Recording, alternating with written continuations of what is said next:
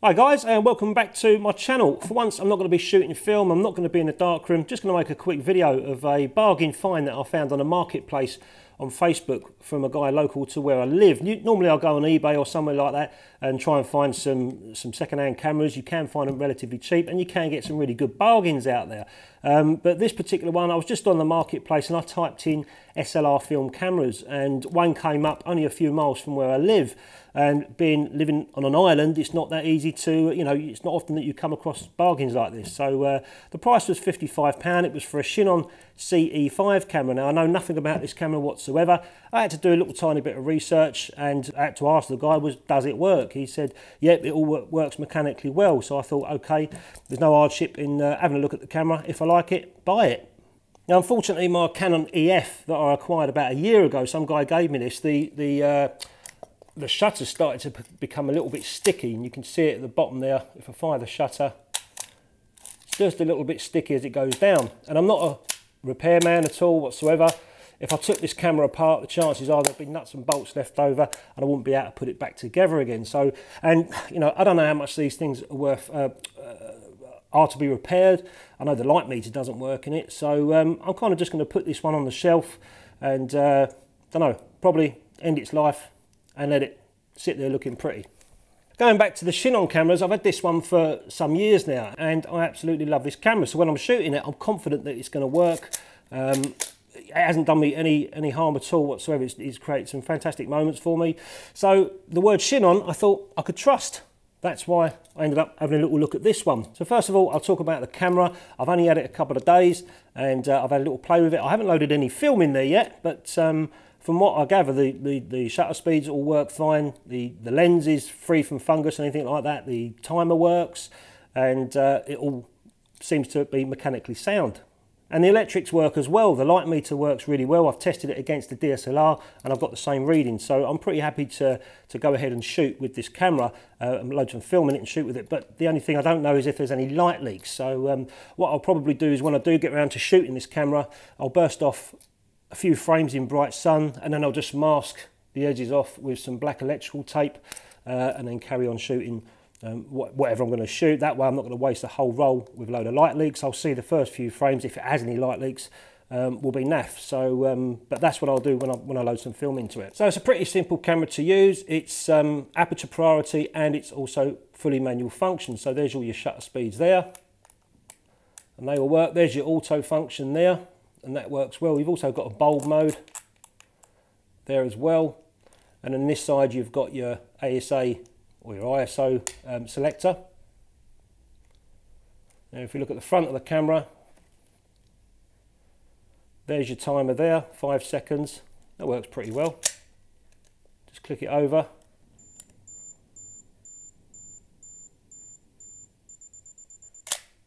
So I was pleased to see that the timer works. No big deal. I'm not going to go around making selfies. Maybe one or two, but nothing too good. I'm not interested in selfies. It's got a flash sync as well on the side of it. And the lens is a 50mm 1.7 lens. Hopefully you guys are picking this up on the little GoPro above me. But yeah, so the lens stops down to 1.7. That's your depth of field view there when you press that. And that's your lens release. Not sure what this button does on the side. From what I can see, it doesn't do anything. It must do something. I haven't read the manual. I've got the manual, but I haven't read it yet.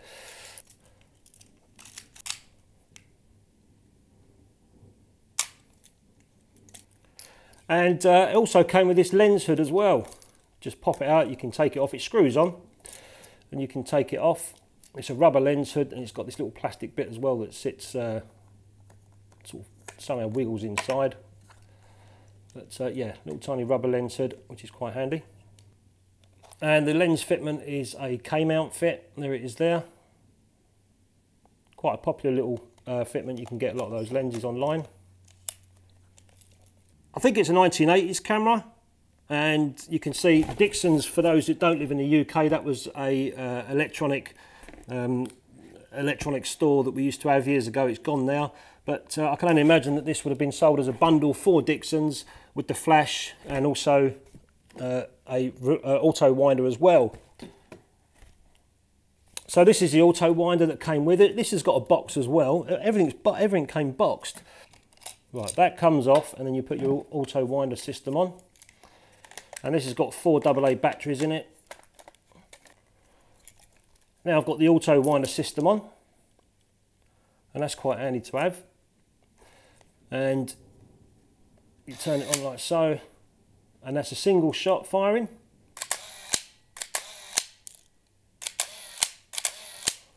And that's continuous. And that's on continuous. So, you know, this little tiny bundle is also comes with the flash as well. If I put the flash on,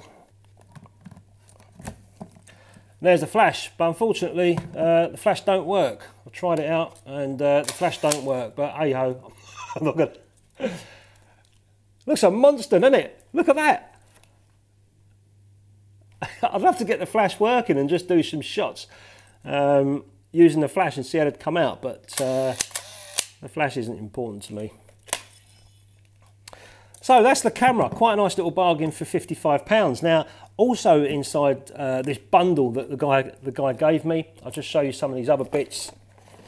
Was I can't even pronounce the name. A Sonogor lens, and I've got to put my glasses on now. This is a 80 to 305mm push and pull lens, and it's macro as well. And I've already tried it out, not obviously without film, and yeah, it seems to be quite a nice little lens to use. It seems in good condition. There's no fog or anything like that. So that's just a little added bonus, was this lens. And also got, I mean, look at this case. This is crazy. This case has got gaffer tape all over it. And also got this lens as well. Lens cap on. And this is all in good condition, guys. This is, I don't even know, DDA Optics, whatever that is. It's a 400mm lens. Again, K-mount fit on there, and I've put that on the camera and had a little play. It's like a telescope on the end of your camera. So again, another little bonus that came with it. And I also got with it this little tiny Tokina, a doubler. So I presume that if I put that 400mm lens on the camera, put this on first and then put the 400mm lens on after, it's going to give me 800mm. Being a doubler, I suppose that's what it would be. That will go on the camera and then you put your lens on top. So if you're using a 50mm lens, this doubler would make it a 100mm lens. I've already tried this out as well, and everything seems to work really well. Another load of stuff was a load of these filters. I've never used these before. These are called chroma filters. I'll just get one out and show you guys. I presume these are for colour photography, for their gradients. So you've got a gradient at the top of the filter there, and I just take it that that's going to gradient your sky and make it a different colour from what it is, or maybe a bit more contrast. But I shoot a lot of black and white, so they're not going to be that great for me. However, there are some black ones in there, but the ones that appeal to me would be the black ones, because I've already tried it on a DSLR and I can actually gradient the sky, make the sky a little bit one stop darker than the rest of the image. So I'll probably use these ones in the future on this camera, just a little play and see how they come out. You know, again, just a little bonus within this package that I've got, this bundle. There's a little tiny polarizing filter as well that I've got, and this lens is down glasses. This lens is 49mm, so that's a little polarizing filter I got. And also a little bonus as well was, if I can get this off. Okay, so I've also got these two little adapters as well. So if you've got a 52mm lens, you can attach 49mm filters on it. And the other way as well is if you've got a 49mm lens, you can add 52mm adapters on it, which is really handy, because I've got a 52mm red filter for my other cameras, but because this is 49mm, it's not going to fit. But I'll just put this adapter on and it goes from 49 to 52, so I can use my red filter with this lens at some point in the future. So again, another little bonus that I've got these two rings. Something I've never had before. There's also some coking filters as well that I've got, a yellow, orange and a red that came with it, and there is an adapter that just slides on the top. I don't know where that is, it's somewhere around. This is a good bit of fun. It's like the Bohemian Rhapsody video, you know, the the bit where their heads are all rotating round. See if I can show you on the GoPro above me here. That's it there. It's a bit cuckoo, a bit weird. I don't think I'll actually use this, but I don't know. I'll find some use for it maybe in the future. But that came in this nice little funky box. Put that back.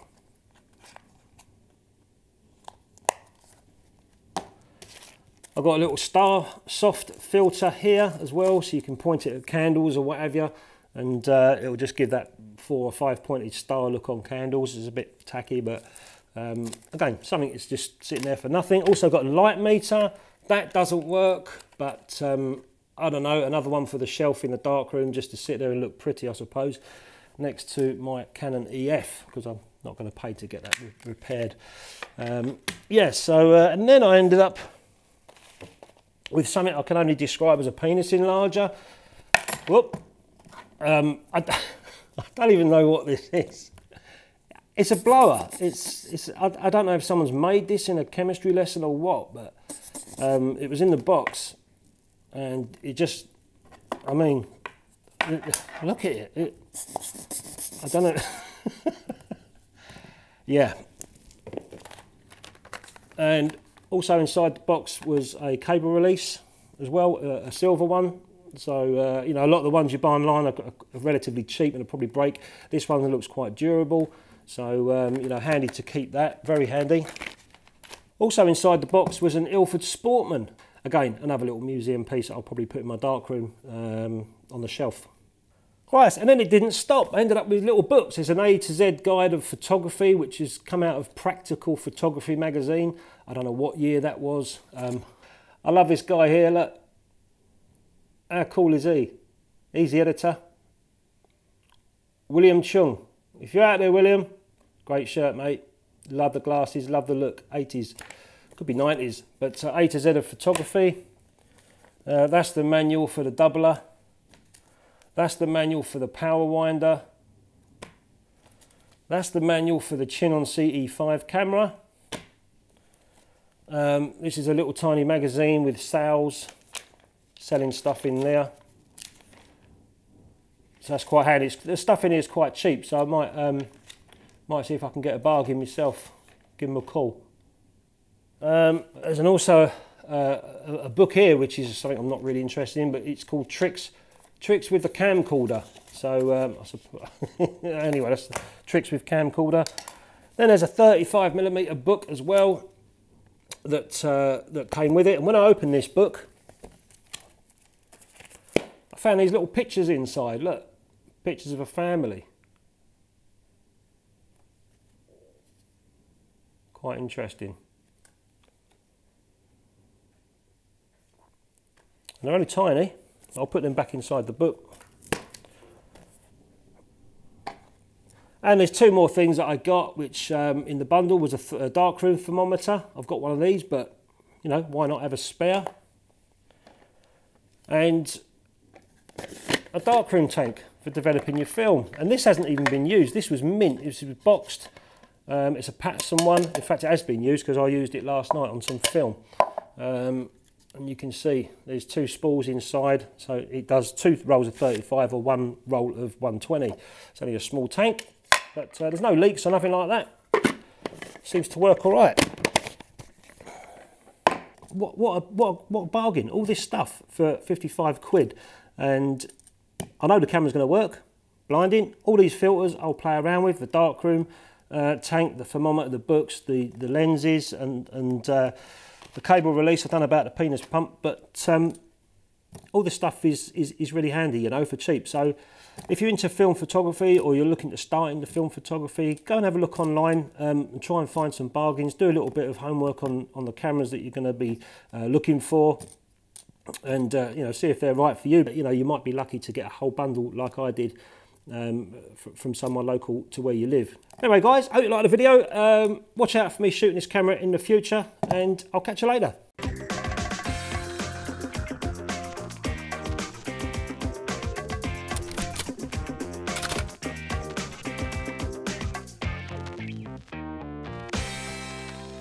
If you like this video, please hit the subscribe button and the bell so you don't miss the next one.